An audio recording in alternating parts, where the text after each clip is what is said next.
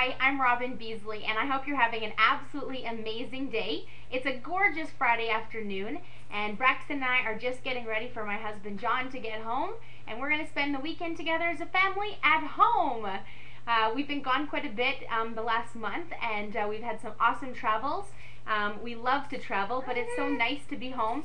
And as we're learning, when you have a son, or I should say a child, routine is good, and we're getting into one. And I also had an opportunity to get a babysitter in this week and get some work done in my office, which I was, not stressing over by any means, but just really wanted to get off my plate and kind of come up with a list of things to tackle in the upcoming weeks, so that when I have those extra couple minutes, I can sneak into my office and do it.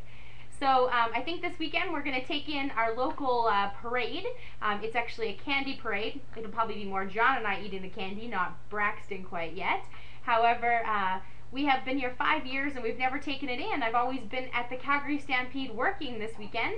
And so yeah, first year in 7 years that I haven't been there working this weekend. So a little bit of I don't know, I'm missing my peeps, my Calgary Stampede friends in the agriculture department by definitely.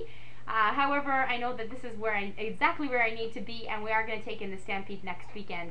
So sadly this weekend, by staying home, we are going to miss my nephew's second birthday party, as well as a girlfriend's wedding dance tomorrow night. Both are over 3 hours from home, but we all know that, or we're learning to say no, and to prioritize and make family number one, and that it's okay to be home and it's okay to miss out on things.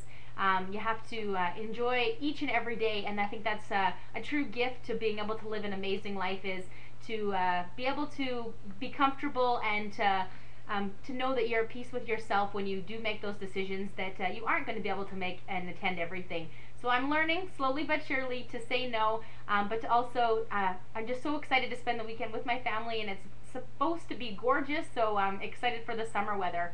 Hope that you also are having a fantastic week and that you're enjoying the summer weather. And no matter when you watch this, I hope that the lessons of that I'm learning to prioritize can benefit you as well. Have an amazing day. Bye-bye.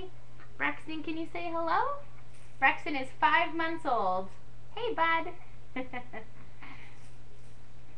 Alright, see you later. Bye-bye. Can you talk for a minute? Alright, see ya.